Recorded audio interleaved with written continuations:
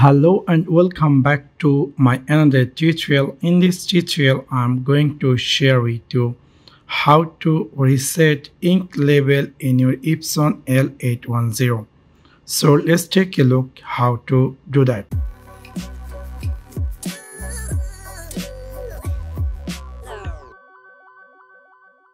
Maybe somehow or some cases you refilled ink and then you want to reset your ink level in this machine. So for that you have to go on a device settings section. Simply you can just scroll like this, it will go left and right. So choose this OK. So simply I would like to go for that you have to go on setup section. So simply choose this setup and then click here OK. And then you will find here the first one, maintenance. Again you click here OK. So when you click on OK, and you will see there is a different things will appear.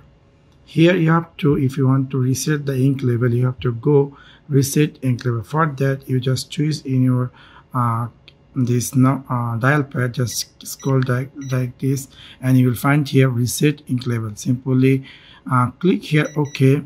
And then this device will give you fill the tank with the up to upper line and OK press. So for after you finish the ink add in this tank, then simply click here OK.